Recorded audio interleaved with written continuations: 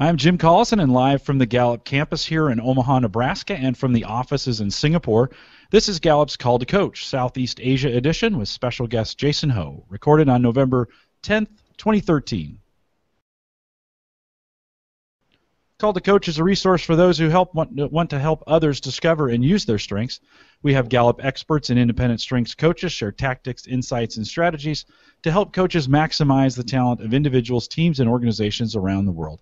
If you have questions or comments or contributions during the show, we do have a chat room available right below the video window, or if you're listening to the recorded version, you can email those questions to us after the show at coaching@gallup.com.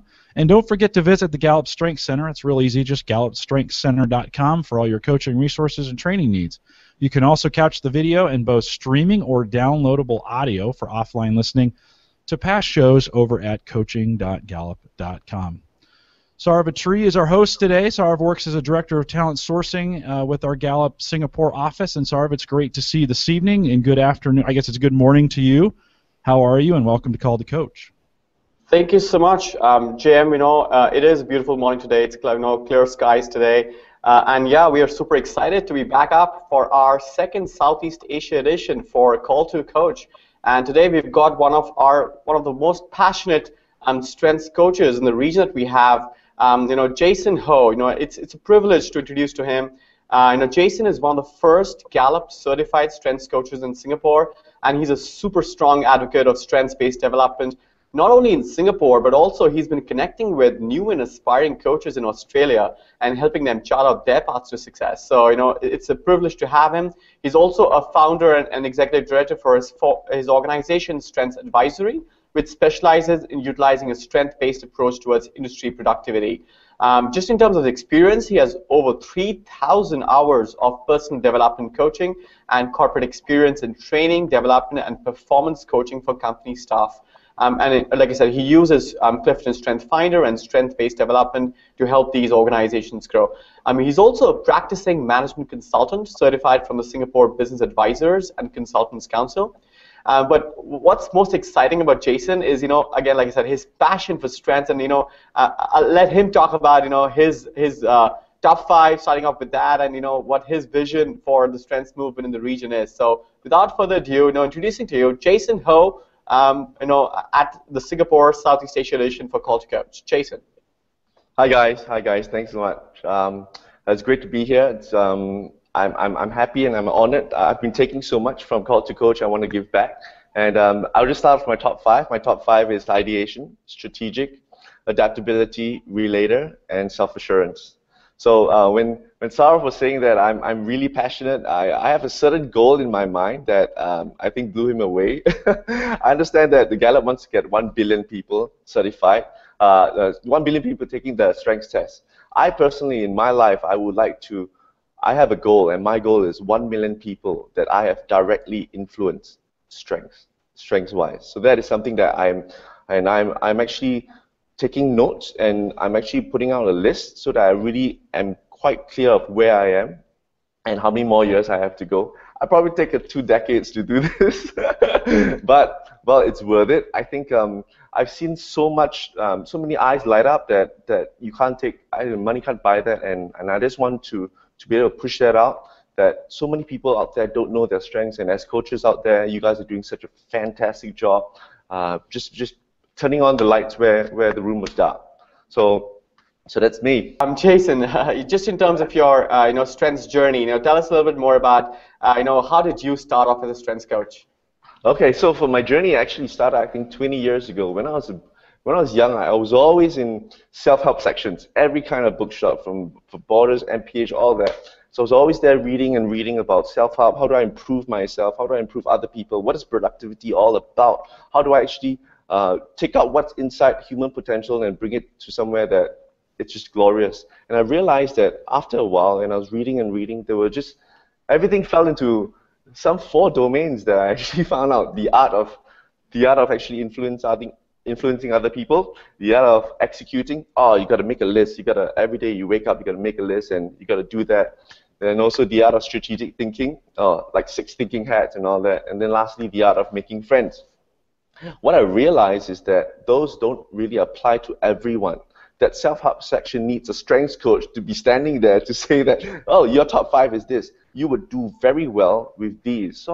So once I've actually went through that and all the self-help, I went to so many seminars about NLP and all that, and finally when I went to Strengths Finder coach, the accelerated coaching session, I was like amazed because I know I finally found it. I finally found something that's so personal to a person that it just blew my mind, and since then I've been an advocate. I've been seeing things like, for example, for my clients, if they want to buy a book, I'll look at their top 5 or top 10 and see, okay, which book is good for you. Don't focus on your weaknesses. Focus on your dominant strengths, and you'll be so much better than that.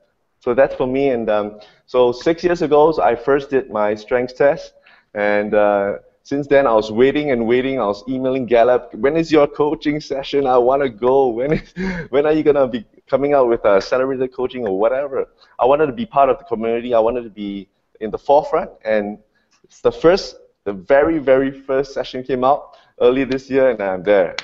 I flew all the way to Omaha just for that. Yeah, so that's for me, and I really enjoy it. I continue to enjoy it, and I think for me, main thing for me is like I like to say that there are 2 questions in life, always 2 questions that you have to answer. One is, why am I here on earth for these short 80 years? And the other question is, who am I? And it's very difficult to answer that if you don't know your strengths. Who am I is such an important question that everybody must know. And if you don't know that, you're going to be walking through life always assuming. And that's not a nice feeling to have. Awesome on that. I'm Jason. I think that's so fantastic to really know who am I as a person. And, with Clifton Strengths Finder, it really helps you unlock your potential by first, naming, aiming, and claiming it right. Just in terms of, since we have so many coaches from worldwide logged in, and, they are looking some tips or tricks of the trade that you use, in your successful career as a coach. So tell us a little bit more about, what are some of the techniques that you use in your coaching conversations with senior executives, across the industries that you coach? All right, great question. I feel that most of the time at the start, there is this thing called buy-in that some people really need, because they've done DISC, they've done Myers-Briggs and all that, they've done so many assessments, they're like, oh, strengths is just going to be another one. But I realized that how to be effective as a coach, you need them to have that buy-in, them to say that, okay, so what's so good about this? So what I ask always is, describe to me, Mr. Client, describe to me what is your top 10 things that you do well, or what are the things that you do good, excellent, 10 things. And most of the time they'll be like, I think I'm responsible, I think I'm a bit creative and all that, but they probably stop at 3 or 4. And that's when you come in as a strengths coach to say that that's the entire idea. You don't know what you're good at. And the only way you know what you're good at is number 1, if you have really good friends that keep giving you feedback, or number 2 is actually, which is so much clearer, you just take the test. Take the assessment and you know it, and once that happens, they get that buy-in, and that buy-in is so crucial at the start of your coaching, and from then on they will hear what you say with a lot more weight than if you just went straight into, okay, let's go into your strengths. So that's one question I really love to ask. The second question I love to ask is, how do these strengths come alive to you on a daily basis? Or I like to ask, what's the quirks that comes out in terms of these strengths? Or for example, somebody in empathy, oh, I always cry. I always cry in a movie and everything like that. So for people with individualization, they like to do this game called profiling. Like a spy, they like to profile, oh, this guy is from where? He's from this country. So I think he's this work. So I like these because it comes alive to them. And the main thing that you need to do is to make sure that those strengths go deep inside their DNA. And that's how you do it. That's how I do it when I'm coaching people. Excellent. Yeah, absolutely right. The greatest potential in people lies in areas where they're good at, right? So focus on things that you're naturally good at and become the world's best in it. So very valuable advice there. Also share some stories about, when you had coached people, how did it impact their lives? When we talked about that, it really helps them open, as a person and, unlocks their potential. How do you go about, doing that and, share a story about it? Okay, I have a story. I have a client that I was coaching, and he has intellection, and all his relational strengths are really low. So he's like a robot. He doesn't feel much, but he can process things really well. So he doesn't like it when people say, "Hey, you think too much. Don't think anymore." So he doesn't like it that way. And what happened was that he was in sales, so he needed to connect in a way that to the clients that they really feel him. So what I did was this thing called strength innovation, using his top strengths to overcome his weaknesses. And I like to give this analogy of a bat. A bat has excellent hearing but poor eyesight. So the top five for the bat is hearing, and the last few is eyesight in terms of if a bat did strength. So he overcome his need for looking around with echolocation. And echolocation just uses his hearing. And that's how we can overcome it. And that's what I did for him. So for my client, I asked him to, instead of just thinking about, oh, this is A and this is B and this is the outcome I want to have, I go into this thing called strengths innovation, where he thinks about, he keeps going to this circle here called, what does that person feel? He keeps thinking about that. What does that person feel? How does he feel when I do this? How does he react? What would he feel when I say this to him? And by that, he's able to feel that empathy and that connection with that person. And it just blew his mind. He's like, oh my goodness, that's how I connect with people. Because for him, he was always an inclusive person. He didn't know, and that really blew his mind. Another time when I was talking, so because I coach CEOs, managers, directors, all the way to even pastors and even students. So there was one time a CEO was, I was coaching a CEO for MNC, and then he was like, once we did all this coaching and all that, he's like, and he found out about his team strengths. So he's like, oh man, now I understand it. Now I understand why they behave this way, and it's so much more effective when I talk to them. And the whole level of communication as a team and as a board goes higher just because you understand that person, you appreciate that person's strengths, you honor that person as he is, and you don't feel that, the weaknesses that you previously had or some of the tension that you had, it just dissipates away because you know that it is because of its strength. So these are the two ones that I really enjoy, and I just look forward to more and more stories. I'm very religious about testimonials, so I just keep having it, and I just keep putting it up on my website. So those people who want to have a look at it, you can look at the testimonials, and you can see that is the power of StrengthsFinder coaching. Thank you, Jason. Yes, absolutely, right. The power of testimonials. And you can actually even look at Jason's profile. He's one of the first few coaches to be on our coaches directory at Gallup-Certified.com. So that's fantastic. Also, Jason, I heard you talk about, how you coach people on strengths using, the team grid, working with teams. Tell me a little bit more about your experience of going through the accelerated strengths coaching program, and how did that help you with coaching with teams? Because that's something which was fairly different from when you started off earlier doing individual coaching. Yeah, that's right.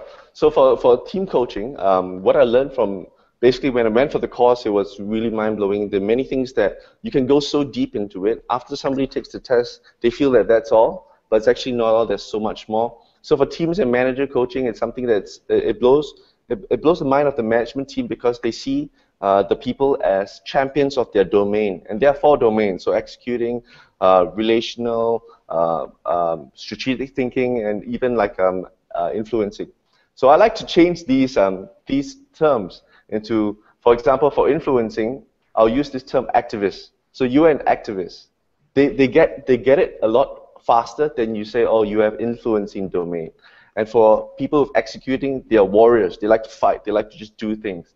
People with strategic thinking, they are like either wise men or sage. And lastly, people who love relational, they're like friends. So I like to break them up into groups for their domains, and then they oh, I'm a warrior. Ah, that's why you're a warrior. I know you're a warrior for that. And oh, you're a sage. So when they go together as a domains, and when I use that strengths grid that Gallup provides, it gives a very clear distinction of who can be a champion in relational, and you can target that person. Who needs to be the mouthpiece of a new project, and you go to the activists. The activists will say, come on, let's go, let's do it. Who can be the ones that just keep chugging on consistently, and those are the warriors and all that. And who starts off the ball? Strategic thinking, or the sage. So when they see themselves as the identity of a person, oh, I'm a sage, oh, I'm a warrior, they can tell so much more about that person, and everything comes to light from the working experience with them. And they are able to increase their productivity just at the point. So, for example, if I give a workshop, they would be like, "Oh, let's try it on a project." And I think it's very beneficial if you try it on an actual project that you're working now. So this gives a lot of practicality. So they're working on the project, and they're like, "Okay, so I need ideation. Who's idea? Okay, you ideation. Come on, tell me, help me, help me out. Give me 10 ideas. Pam, pam, pam. Oh, I need somebody who, okay, who's going to be my mouthpiece? Okay, you're going to be." So they do this on the spot, and it's great satisfaction to see them.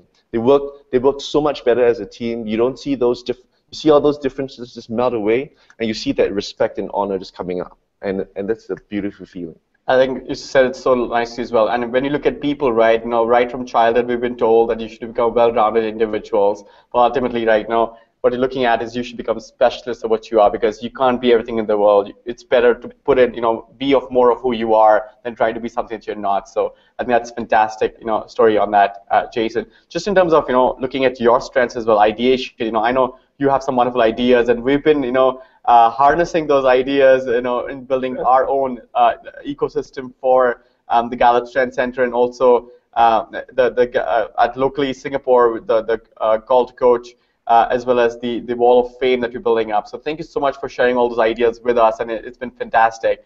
I can't help it. You asked me a question, I have to give 10 ideas. Well, keep them coming, keep them coming. We just love it here. Also, just in terms of, because we have some new coaches, some experienced coaches who are logged in live right now, what advice would you offer, since you're running your own coaching business? What advice would you offer them to help them develop their coaching business and develop themselves as coaches? I think for coaching, especially for adults, it's very different from children or teens, because there's this thing called adult learning, and then adults don't like to be told what they should do. I don't know, it's just that, and I feel that you just work around that. You work around that in a way that you teach them in a way that they advise themselves. So I feel that personally for me, self-advisory is the best advisory. They can see things that you would not see. So how you would coach is, even though for me strategic and ideation comes on and I say, okay, I think you could do this, I try to hold back a lot, and I try to ask them, so how would you use your top 5 strengths, or how would you use this strength to overcome what your challenge is? So when they come up with their solutions, the thing is, for adult learning, they own it, and when they own it, it's a very different way, very different feeling from you telling them, because they accomplish something. And it's those little wins that they have in their coaching session that they feel so alive, and after that they'll be like, oh my goodness, that's the best coaching session I ever had. So adult learning is one thing, and I think as a coach we should never ever be stagnant. We should always be improving and improving, and the only way to improve is feedback. You need to keep asking for feedback. How did I do just now? What could have improved? How do you think that session went? Could it be shorter? Should it be longer? And that's when you come to something very comfortable. You come to your mean, and then you just continue growing from there. So I think that for coaching, when you start off, continue learning and never stop learning about it. Always ask for feedback and testimonials. And that way you not only affirm yourself, but you affirm the whole coaching that, okay, I need to do this, I need to improve. So in 10 years' time, you should be a very different coach than now. Great. So just in terms of an example, like I said, there are new coaches as well who dialed in. So share your experience of, you initially talked about team coaching, but what about individual coaching? How do you go about with coaching individuals, and how has the course equipped you with any tools, materials to be able to do it more effectively? Okay, so for individuals, I feel that when they come in, they see that strengths, they see it as that, okay, I have top 5 strengths and that's it. But they don't see the permutations within there, and the permutations are so beautiful. I love to give analogies because I have ideation. So I like to say that, for example, these 2 strengths is like a blue color strength and a red color strength. But if you mix it together, it's a purple color strength. It's a totally different strength, because the beauty of purple it's so different from just a standalone, and you can mix it around. And when they see that they are equipped so much more, and they see that for individuals especially, they want to be able to use their top 5 in a way that they can do it actively every day. So sometimes they will use 3, sometimes they'll use 2, and how that dynamics between 2 strengths together, they actually see it because they own it, and they've been doing it for the last 10, 20, 30 years. And when they own it, they are able to be productive almost immediately, because when they see it, they say, oh, okay, I need to be in that same place, I need to be in that same mindset, okay, I need to use my that strength and this strength. So I'm going to approach this question or approach this challenge with those. So for individuals, they are very much into, it's very much into owning it yourself, and once you own it, and I like to ask them to give examples. How would you solve your situation right now?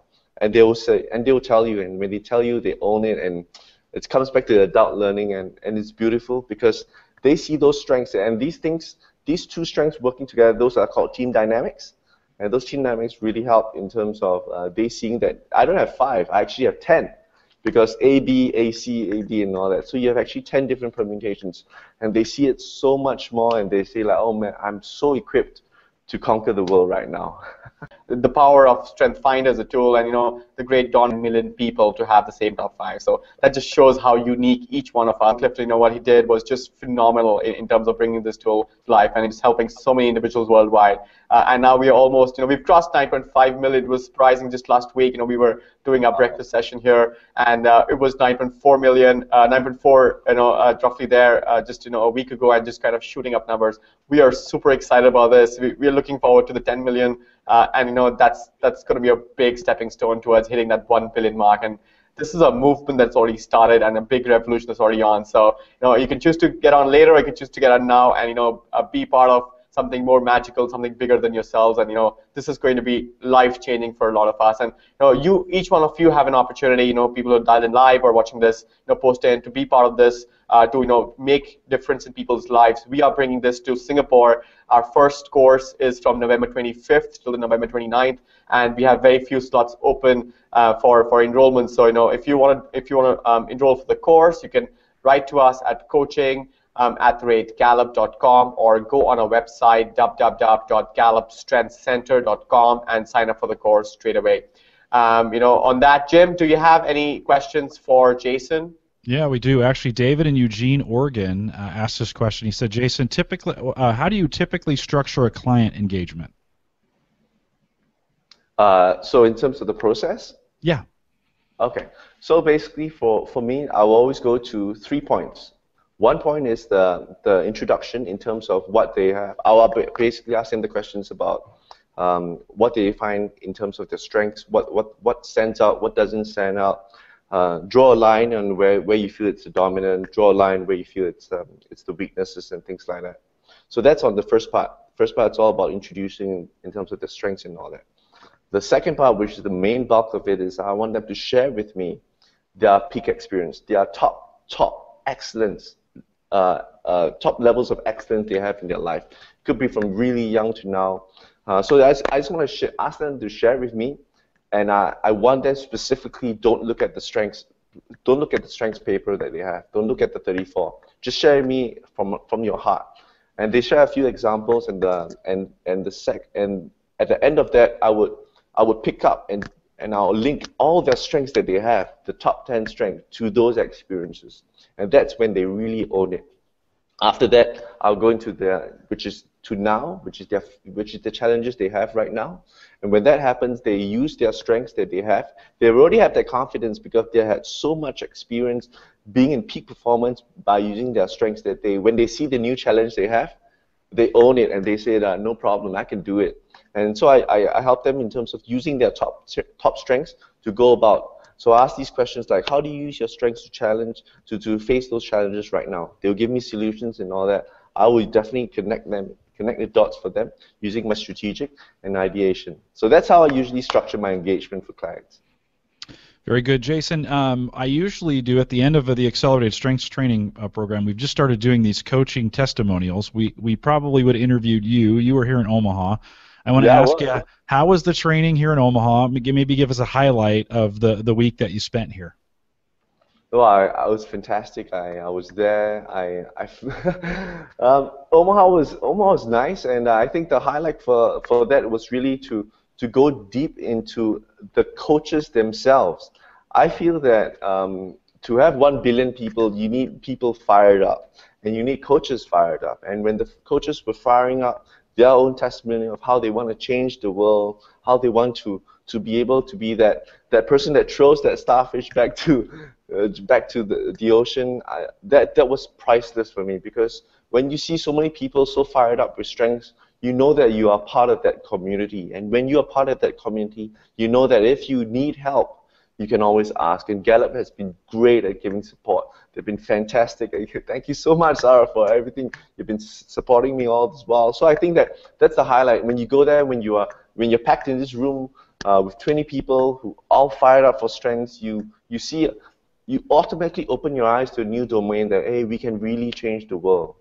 And that's something that I don't think you can do anywhere else. Very cool. It's always great to talk to you guys after the training is over, because you're all fired up. You talk about getting fired up. The best interviews I get to do are those ones right after the training is over, and so it's just always exciting for me to be able to do that each time we do that. Just a reminder, if you wanted to take advantage of the training, GallupStrengthsCenter.com, there's a whole list, not just Singapore and Omaha, but we have them available in Washington, D.C., and Irvine and Sydney, Australia. If you want to, I think that's the one I'm going to take, is in Sydney, Australia. I got to find a way to weasel my way into that training. And all the training is scheduled out. I think we're out till March or April now at this point out at GallupStrengthsCenter.com. Thanks, guys, for doing this. I will, as we wrap up the show here, Jason, don't go anywhere, because we'll stay around for a little bit of post-show, maybe just some informal questions from some folks that didn't get them into the chat room right away. But we want to remind folks to take full advantage of all the resources we have available out there at the Strength Center. Super easy, GallupStrengthsCenter.com, and send us your questions or comments out at coaching.gallup.com. You can also catch the recorded audio and video of the show and all the past ones out at coaching.gallup.com.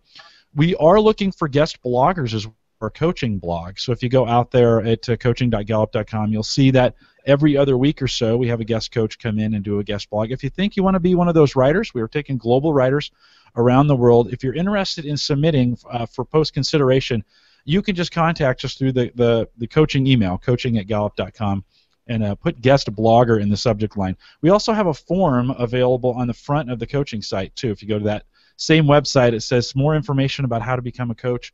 And you can just fill out that form. Actually, that comes right to me as well, and I will pick that up. And one of my jobs is to make sure the guest bloggers get in. So we'd like to hear from you. If you've got an idea, something you'd like to share, let us know. But Jason, we want to thank you. Jason Ho, we want to thank you for coming out this morning and our evening here in the United States. Appreciate you and all that you're doing, and good luck in everything that you're doing. Thanks for coming out.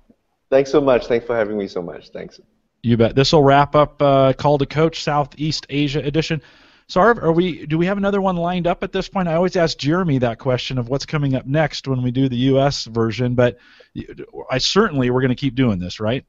Oh, absolutely. This is something which we've started off, and it's like I said, the movement has started, and this is just small steps we're taking to really go to that pinnacle of 1 billion people. And within Gallup, right? Like I said, it's such a wonderful organization.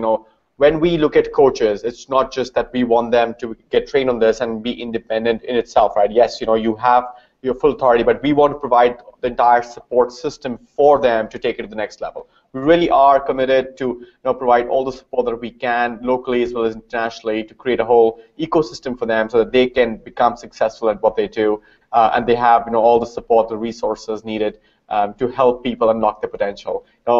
We all committed to making a big difference in the world, one person at a time, right? But we all in this together to make that one big difference. So this is a start of something great, and we are expected to have another Call to Coach coming up soon. So we'll send introductions for that, the invitations for that fairly quickly, and you'll see that again. All the new coaches that are coming on, they'll get an opportunity to be on this, with their passion and help other coaches worldwide learn from their experiences and be part of this wonderful community. So thank you, Jim, for initiating this. This is just a wonderful platform for coaches to come on and make a difference to other people's lives, and in themselves as well, in just being able to share those experiences. So thank you so much for this. You're very welcome. Stay around for the post show. Some more questions and your comments, live chat. For that, we'll say good morning, good afternoon, or good night to wherever you're at in the world watching this. Goodbye, everyone.